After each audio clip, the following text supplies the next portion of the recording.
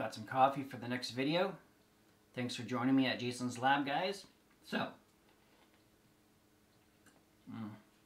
Tim Hortons coffee. I like them because we're in Canada. We like those, right? Some people say Canada. Don't know how. Anyways, 89 subscribers. Thank you, guys. Hopefully, I'm not drowning these videos and people are not liking them. I'm getting the requests, so I'm doing them. And yeah, so the first thing I want to say is I bought an Untangle Home Pro license for $200 Canadian. Not for me, but for you guys, so I can show you all these videos. So hopefully I can make the channel grow to make some revenue to maybe pay for more licenses and maybe give one away later or a device. But $200 in my own pocket just to do videos, so hopefully they help you guys out here. Today's video is going to be about security. Last video we talked about enabling 2FA on our command prompt, and then another video we created VLANs and stuff like that. But what happens if we're on a VLAN and we don't want people to have access to the gateway, which would bring us to the admin page of the firewall?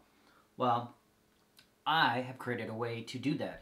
Now, the normal way to do that would be to just, let's see here, log into Untangle, so 192.168.8.1, right? So we can log into it because we're on the normal main subnet here.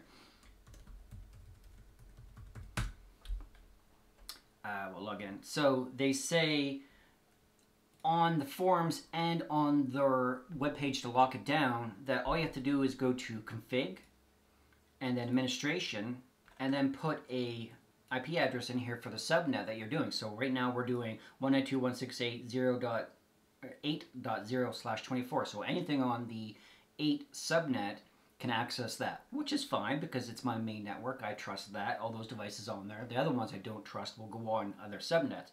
But what if you don't want, you want it a little bit more secure than that? So when you enable this, what happens is people could still figure out what kind of firewall you have, but they could also see the Untangle GUI to maybe potential pound on it to get into it. Pretty hard to do because it's pretty secure.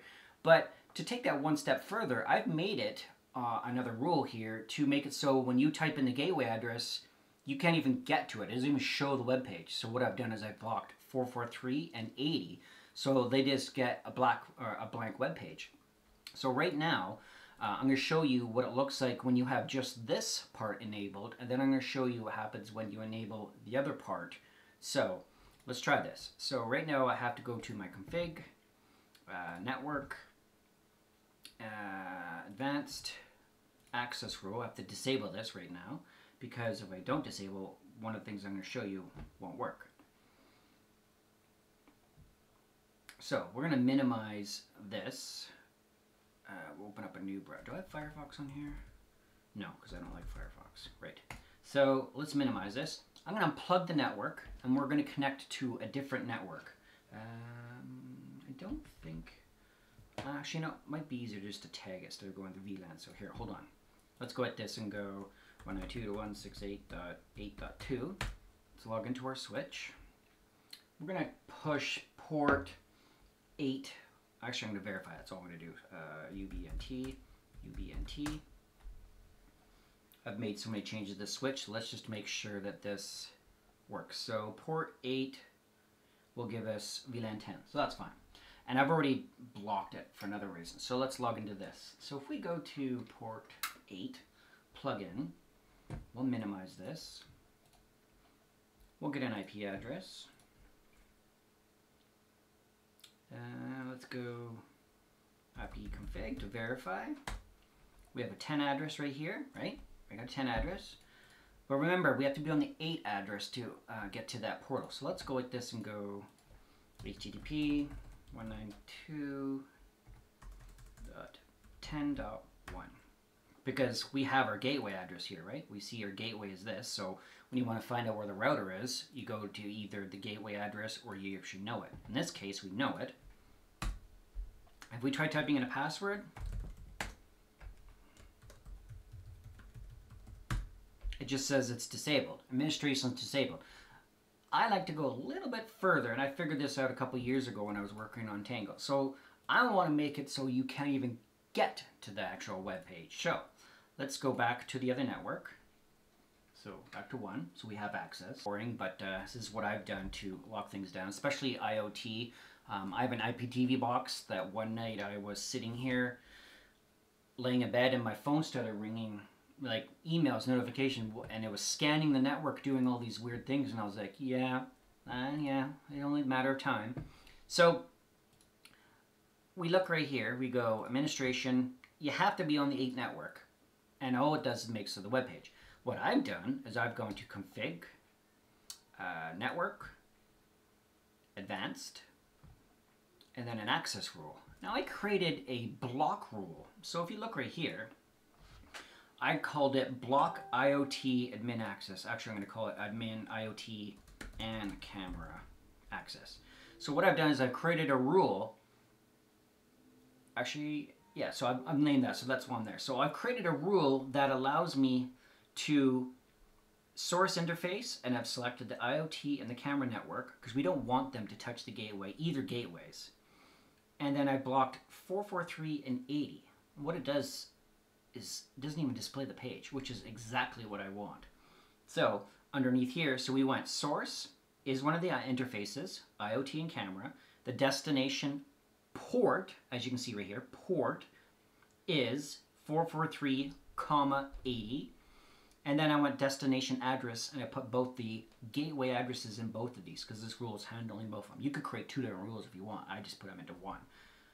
So we got 192.168.10.1, and then we got 192.168.8.1, which is blocking the main, so it can't even go there. You would have to figure that out first if that was my main gateway, but I just put it in there. And then 192.168.20.1, so I've blocked all those. So now if I enable this, block, done, save. Also, just thought I'd let you know, this isn't double NATing anymore. This has actually got an actual IP address through my ISP, so I can do some other videos that's coming up. Stay tuned, I'm going to do a IPsec tunnel step for step. Okay, so this is enabled. Now if we unplug this and plug this back into port 8, remember how we could go to the gateway and we could see that Untangle was actually showing the web page? And you can put in a password, but it wasn't getting anywhere? Well, now let's see what happens. Let's close this. Wait for this to come back. Verify we got an IP address, we're on the right network. Only reason why I'm doing that is because last time I did a video like this, I forgot that I was on the wireless, and I'm like, why?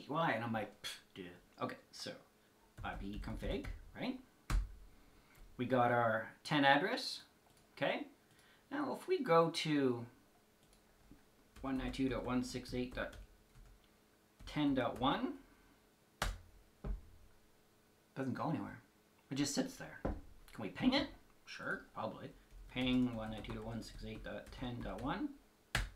It's there. We know it's there, but it's just not displaying, and it's not routing the traffic for those 2 services, for 443 and 80.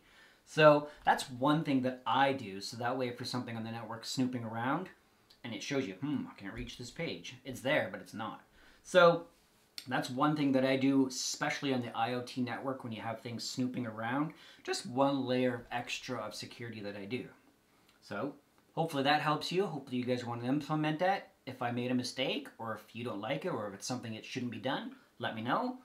But I still do it. So like and subscribe. Hopefully it was a good video. I'm going to go drink my coffee now. Got lots left in there, but that's fine. I got more videos to make for you guys. So, have a great day.